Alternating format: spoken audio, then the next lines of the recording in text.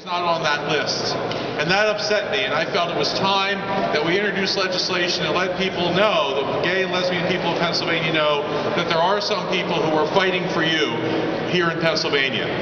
I would also say that we were supposed to have a debate. Unfortunately, the weather postponed it for tonight. We will reschedule it with Maggie Gallagher, head of National Organization for Marriage. We had to get Maggie to come from out of state because I have had trouble finding anyone in state who will debate me on this issue. I would say that it's not because I'm such a brilliant debater, but it's very difficult, although I am. But it's because it is very difficult to debate when there is no rational argument to be made. And that's not just me saying this. Interestingly enough, if you follow the Proposition 8 trial out in California, recently the attorney who defending Proposition 8, who has been litigating on the side of stopping marriage equality for 15 years, was asked by the judge, Judge Vaughn, this is Attorney Cooper, what harm will this do?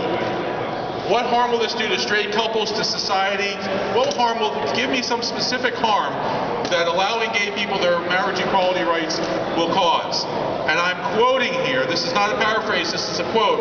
The man who's been defending stopping marriage equality for 15 years said, I don't know, I don't know. Brilliant.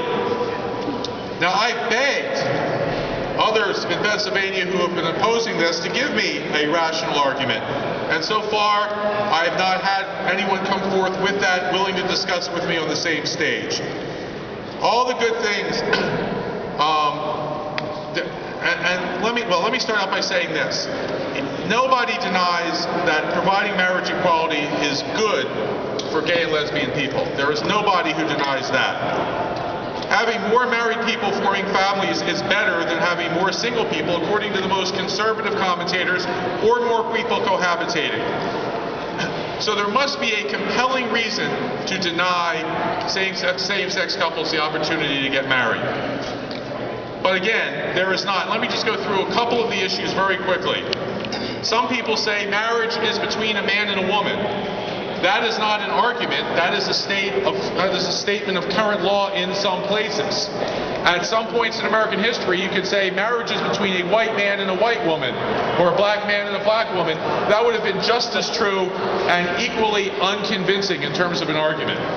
Some people say, my God doesn't like same-sex marriage, which is fine. If your God opposes same-sex marriage, do not marry someone of the same sex.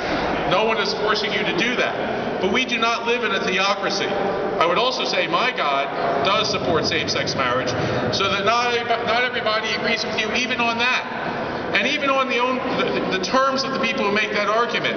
The fact is that while some people argue that the Christian Bible